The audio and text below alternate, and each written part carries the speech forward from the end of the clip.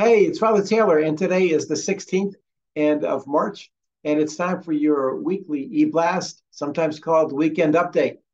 Coming up just tomorrow. Tomorrow, I'm just making sure I get this right at 12:30. So it's a daytime, 12:30 at the church. Our Deacon Denise, will is leading a group through the Stations of the Cross.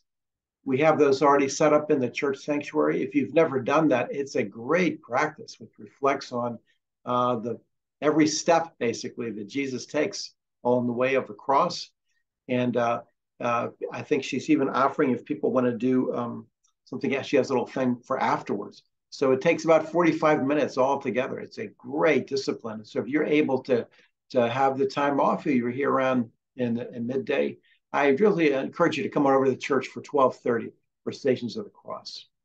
On every Sunday, we have following the 9:15 service. We call it Breakfast Alpha. It's just a little breakfast. People get together, and we've been working through this during Lent. We've been working through a book called Lent for Everyone with the Gospel of Matthew. The book's by N.T. Wright. You can find it online at Amazon and have it on your tablet or your phone. You can have it in 2 minutes. So it's really easy to access. We do have some books at the church, but it's just kind of walking you through the Gospel of Matthew, which is a great thing to do any time of the year, but something we're doing together during this time of Lent.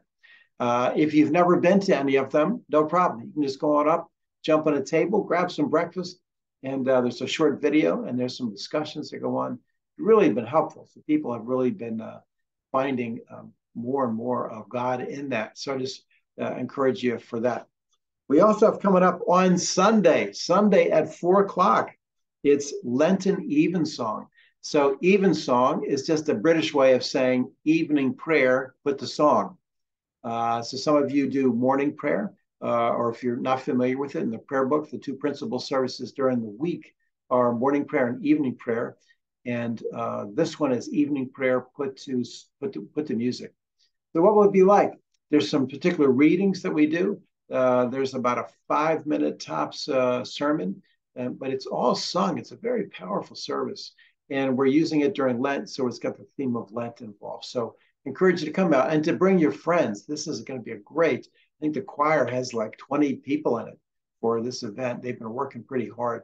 So you will really be it'll surround you and fill you. And it'll be a fantastic thing to be involved with. That's this Sunday at 4 o'clock. And you can invite as many people as you like to that.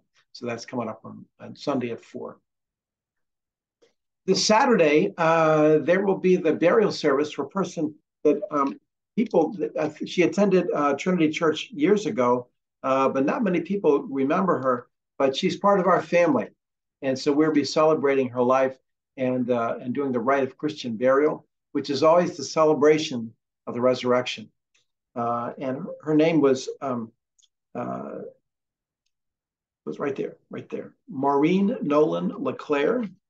That service is on Saturday at 10. Now you might say, I don't remember her. Well, here's one of the reasons I'm inviting you is we're going to have about 75 to 100 people come, and most of them have never been to Trinity before. And we're the hosts. Right now, Paula and I are coming, and it's really difficult for us to juggle both doing what we do for the service and to host everybody. So I need some people to come 9:30 just to help people get ushered in and get set. Singers, we always need singers because folks that don't attend church a lot often come in, and even though the hymns are familiar, they don't sing.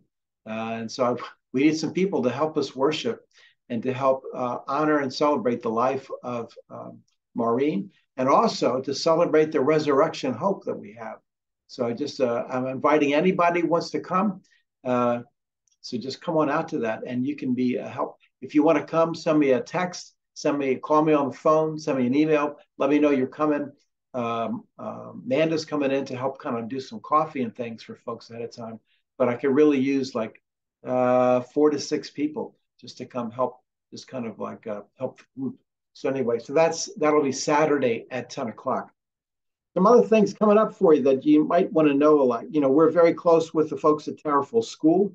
And just letting you know that the school auction, they have a silent auction over there to help raise money for a variety of things they do over there. But they got a great auction, which starts 6 a.m. on the 18th and ends March 26th at 5. And it's an online silent auction. So you can go there to you can look on the printed part of this. It's got the whole address. You can go and see if there's anything you like, make a bid. All the money goes to help our friends over at Towerfield School, our neighbors. So that's coming up. Also coming up, just to remind you, is the Palm Cross Workshop. Bill Pascucci is heading that up again. And so on Tuesday, March 28th, 5 p.m., call your families. Let your families know. We're going to have people coming in. He's going to have pizza, I believe. So it's just a great thing. It's kind of like a celebration. They're going to work on the palm crosses together and teach you how to do that. I know I know lots of kids who grew up to be adults that don't remember too much about church, but man, they're like great at making palm crosses. So that means all that means is that's the kind of thing that really has an impact. So invite your kids, invite some of our young families to come. So that's the 28th, 5 o'clock. And you don't have to reserve, but it'd be good to know if you were coming.